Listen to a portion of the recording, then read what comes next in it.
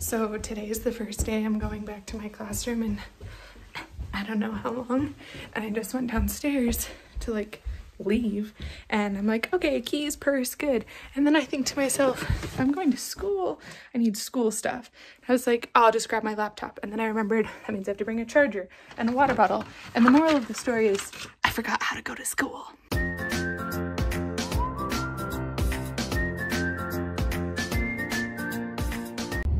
Alrighty, so I am headed to my classroom for the first time since May, when school got out.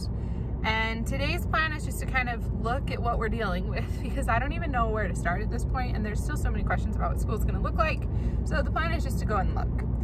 Also, fun fact, side story, went for a run this morning, biffed it. Here's what happened.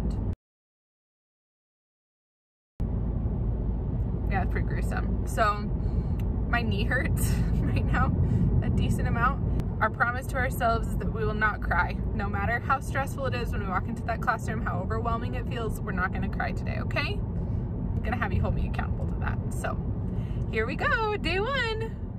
If you'll remember, when I came back last year, I was like, oh, I don't wanna be here. And I just felt like totally meh, just didn't really wanna come. But I'm like excited to be here right now. Like, this is about to be really good, and I'm excited to try and figure this out. I think part of it is that I haven't really been here since March, but I'm excited to try and figure out how to put this back together. So the plan today is to just like take it all in and figure out what I need to do so that when I come back the rest of the days this week and next week and the week after and things like that, I know, like, do I need to buy things? Do I need to throw away things? Do I need to move stuff? Like, what exactly do I need to do? They got me a new paper towel dispenser. I'm so happy. The last one was a joke. And since I need kids to be washing their hands all day, every day, this melts my heart. All right, I've done the looking around. I've written some initial things down on the board that I need to take care of that I know we'll forget about. And now I need to like start doing things. But my classroom is like so swatched right now that I'm trying to decide if I want to put everything back where it goes or if I want to change things around. Right now, the only thing that I know for sure I have to move somewhere and that I'm definitely going to leave in the same spot is my desk, and it's too far forward. It needs to be scooted back. So I'm going to go ahead and just move that.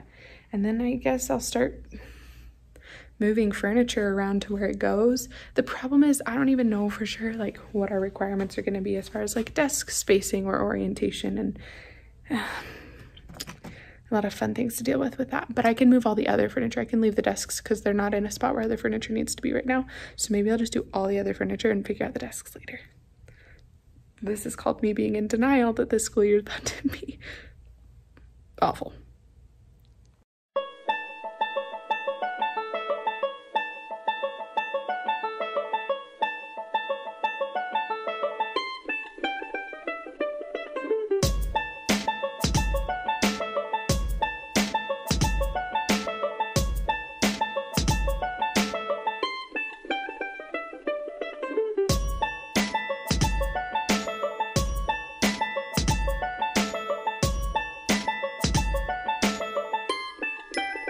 All right, all the furniture is moved back to the area of the room that it needs to be in, if not the exact spot that it will be in. I have not done anything with the desks because I don't know what even to do with those. So I'm gonna leave that till the very last possible moment. I have so much work to do on the counter in my back room. Look at this. Like you can see, it's just covered in boxes full of paper that need to be sorted. But I'm hot and sweaty, and my plan was only to come here for a couple hours today because I didn't even eat lunch. So I'm gonna be hangry in a minute here. So I'm gonna work at my desk for a little bit to figure out how I wanna organize some things and make a list of the copies. And then we will come back tomorrow with the intention to do the back room.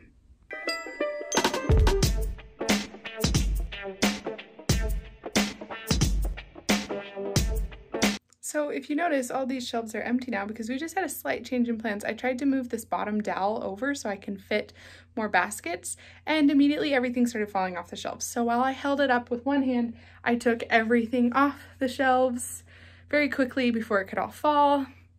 So we're doing some major renovations unintentionally now.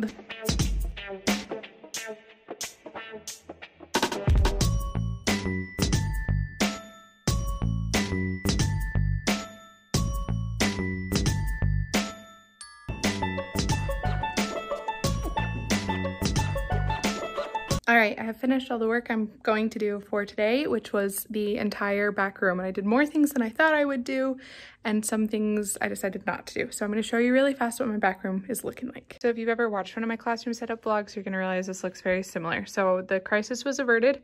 Everything's back on the shelf. I made a couple minor adjustments down here. All of this is the same. I added one extra basket because I had more papers that I needed. And then I have cute colorful folders at the front there. But that's all still the same stuff that used to be there. Those are all the same things. That's still the same stuff. I did organize this cabinet. So it's got all the extra supplies in it. There's crayons and markers and highlighters and glue and folders, and then Play-Doh and some of my things up there. These shelves over here are all the exact same as they used to be. I added more binders down there because I'm scared that the shelf is going to fall down, so I didn't put as many back up there. This is all my guided reading books still. Those are all teacher manuals for various things. These are all math manipulatives. I readjusted some of the stuff up here so it looks a little bit more clean. This is language arts and then math games, language arts and math activities, language arts and math activities. I relabeled those containers so you can actually read what's on them. I replaced what used to be in that with something that didn't used to be in that and added a couple more containers up there. It's all labeled and beautiful. That shelf is all my personal stuff and some extra containers. This is all supplies, science, and then there's some cleaning stuff under the sink. My beautiful new paper towel dispenser. And then I moved these two crates over here. So this crate used to be over there on that counter, but it's over here now. It still has all the same stuff in it. And then this crate used to be what is this, but I needed to be able to use the folders in it, and that other green crate is not very great. So this has all my centers supplies in it. And since those go together, I moved them over here so that I could have a little bit more space on this counter since I added a third basket. Yeah.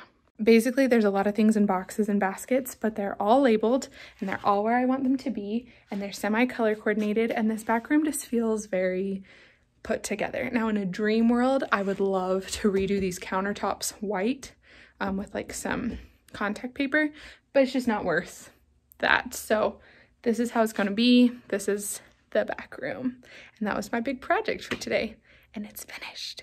Oh, one other part of my big project that I did is making this special list. You can buy on TPT tons of stuff that are like centers for the whole year, but I have plenty of centers activities. So I just went through and put all the weeks, what our phonics and word work concepts were, and then I planned 2 spelling centers, 2 word work centers, and a writing activity for the entire year. I just went through, okay, these are all the activities I already have, and I just made a plan. It's not firm and determined, but this is like, okay, every week I don't have to figure out what I want to do. I can look and say, oh, this week we're doing this activity.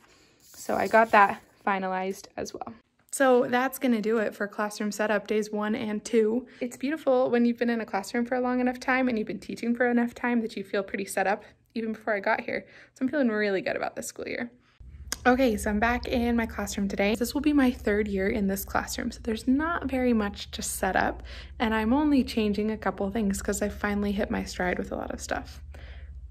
Insert disclaimer that literally nothing will be the same this year. So I'm currently just pretending life is normal and we'll deal with the crazy on Thursday. But right now we're pretending like 2020 is a normal, happy school year and nothing crazy is going on, okay?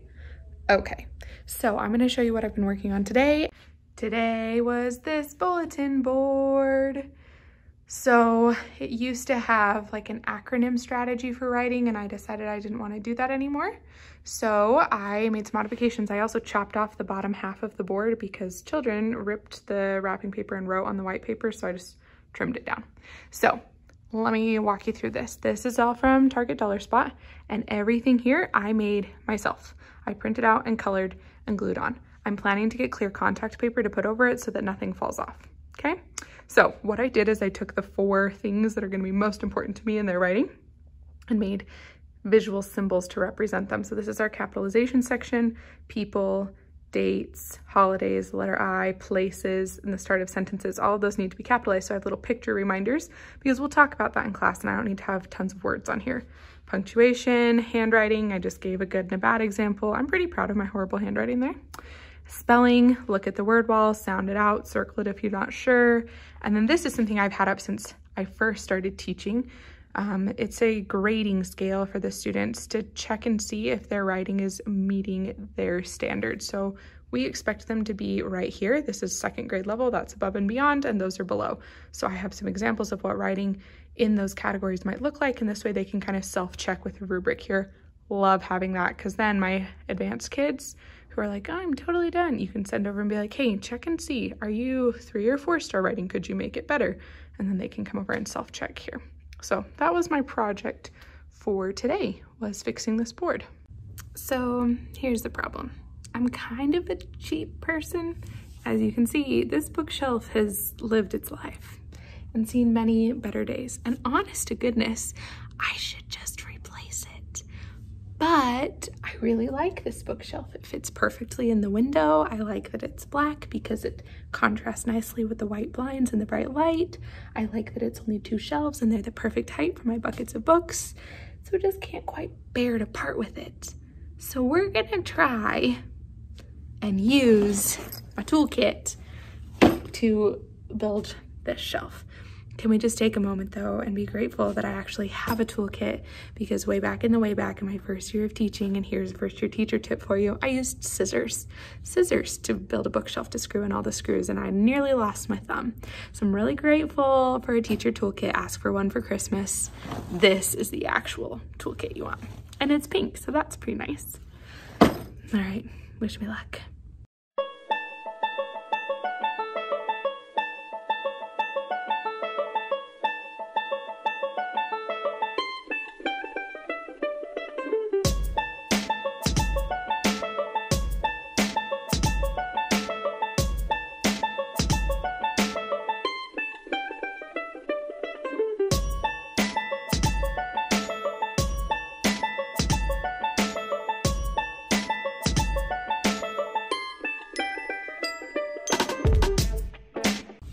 Good thing I save all the pieces and parts from all my other bookshelves that I built, because I just reconstructed this zombie bookshelf. I really should just replace it, but you know what? It serves its purpose, and so we're gonna keep it around.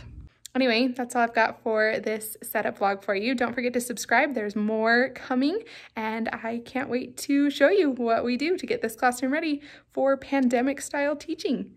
Yay! All right, I'll see you guys next time. See ya.